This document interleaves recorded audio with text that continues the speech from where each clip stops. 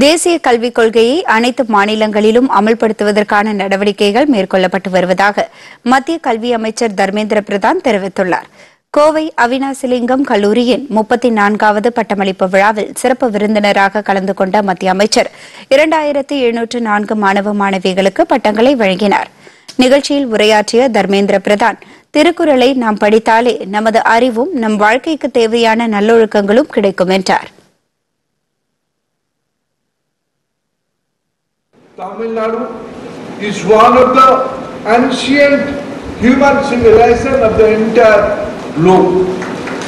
And recently, when we celebrate the Kasi Tamil Sangamam in the very city of, holy city of Banaras, in Uttar Pradesh, no less than Prime Minister Narendra Modi re-emphasizes Tamil language is the oldest language of the civilization.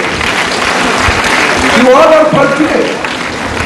If I cite one example, how civilized is this society, this Tamil language, how rich it is.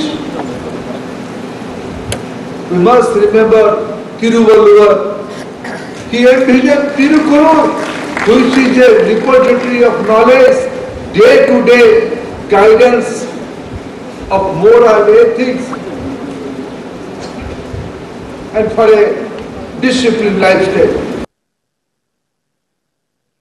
பின்னர் செய்தியாளர்களிடம் பேசிய அவர், நடப்பு நிதியாண்டுக்கான பட்ஜெட்டில் பிரதமர் நரேந்திர மோடி தேசிய கல்விக் கொள்கை தொடர்பான பல்வேறு திட்டங்களையும் அதற்கான நிதியுதவிகளையும் அறிவிக்க உள்ளதாக குறிப்பிட்டார். தேசிய கல்விக் கொள்கையை அனைத்து மாநிலங்களிலும் அமல்படுத்துவதற்கான நடவடிக்கைகள் மேற்கொள்ளப்பட்டு வருவதாக மத்திய அமைச்சர் தர்மேந்திர பிரதான் தெரிவித்தார். The national education policy will follow by state governments, and I am hopeful and confident all the state governments are in a way following national education policy, different schemes of Government of India, be it PM Poshan Yojana, be it Samagra Shiksha Abhijan, be it PM City School Yojana, be it digital university policies, and the different aspect of national education policy, language policy, credit framework, all these are implementing, including Tamil Nadu government. தேசிய கல்விக் கொள்கையில் மாணவர்கள் 4 வருடம் அல்லது 3 வருட காலத்திற்கான படிப்புகளை அவர்களே தேர்வு செய்யலாம் என்றும், இது முழுவதும் மாணவர்களின் தேர்வை பொறுத்தது என்றும் அவர் குறிப்பிட்டார். 2023-24 கல்வியாண்டில் NCERT புத்தகங்கள் தமிழ், தெலுங்கு, வங்காளம் உட்பட பல்வேறு மொழிகளில் அச்சிடப்பட உள்ளதாகவும், தேசிய கல்விக் கொள்கையில் தாய்மொழிக்கு முக்கியத்துவம் அளிக்கப்பட்டு வருவதாகவும் மத்திய அமைச்சர் தர்மேந்திர பிரதான் தெரிவித்தார்.